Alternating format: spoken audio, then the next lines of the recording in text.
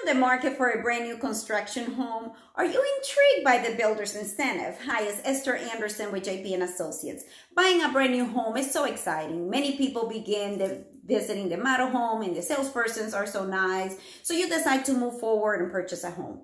Purchasing a home has many moving parts that take place concurrently. I can tell you that if you are on the market for a new construction, contact a knowledgeable realtor to go with you. Do not go without representation. It doesn't cost anything to you to have representation.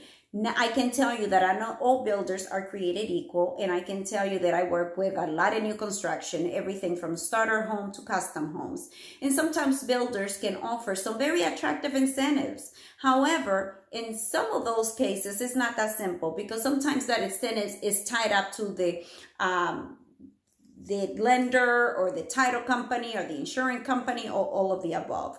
For some builders, the incentive that is being offered can be eaten up by the various builder fees or higher lender fees or title fee. I have one of my clients that wanted to be in a particular neighborhood, and I share with them that maybe that was not the best quality builder for them, that there were some other area, but that's what they wanted. Long story short, the salesperson was trying to steer them to use their in-house lender. I escalated the issue to the builder area manager. However, some of these builders, the quality of the service rose all the way from the top. This area manager actually tried to bully my client and I because my client decided to use an outside lender and not their in-house lender. As a consumer, understand that you can explore any lender, title company, insurance company to purchase a home. If a builder is forcing you to use their in-house lender, insurance company, or title company, that is a violation of anti-steering law,